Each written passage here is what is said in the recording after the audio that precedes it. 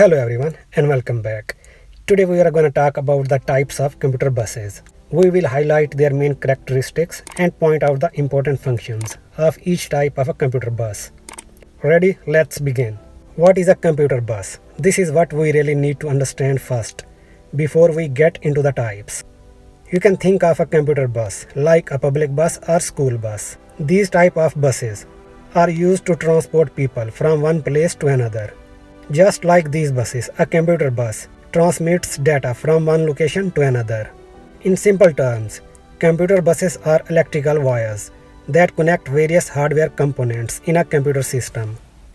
Computer bus carries data, control signals, memory addresses, and power supply to these components. You can say a bus is a common communication pathway used in a computer system, through which data flows from one component to another via motherboard. Alright, I hope you got the basic idea, right? Now let's discuss the types of computer buses. System bus. It connects CPU and the main memory. System bus is also known as a memory.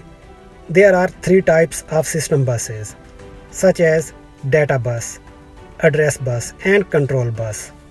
Data bus carries data between CPU and other components such as RAM, USB, printer, and so on. Data bus is bidirectional, which means data travels in both directions between CPU and RAM. As I mentioned above, buses are electrical wires, where each wire can carry 1 bit. So 8 wires can carry 8 bits at a time, and 64 wires can carry 64 bits in the bus at a time.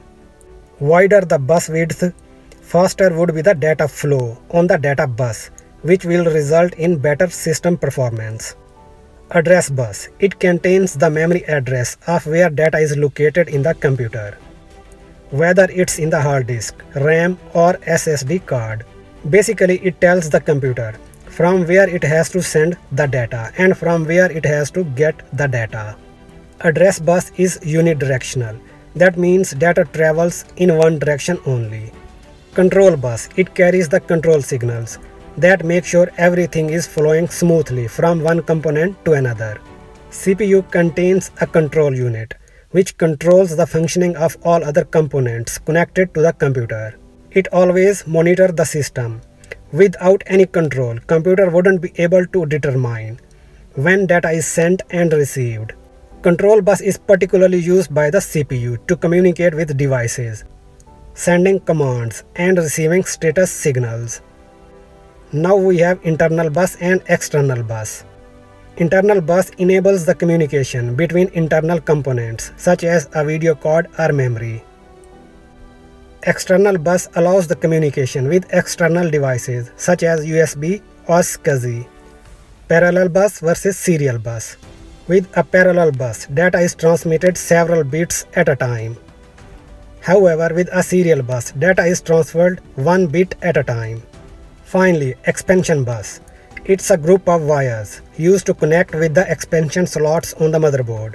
Expansion bus connects the most important internal system components like CPU and PCI or PCI Express slots on the motherboard.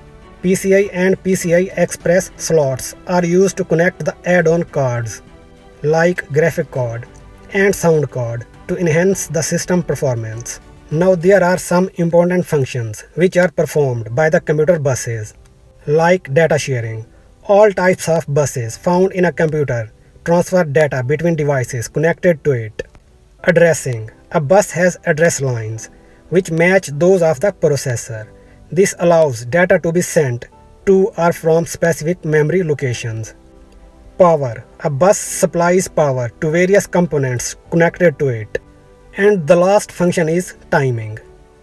Bus provides a system clock signal to synchronize the devices attached to it with the rest of the system. Alright, so with that, this wraps up today's video. Thanks for watching. Please hit the subscribe button.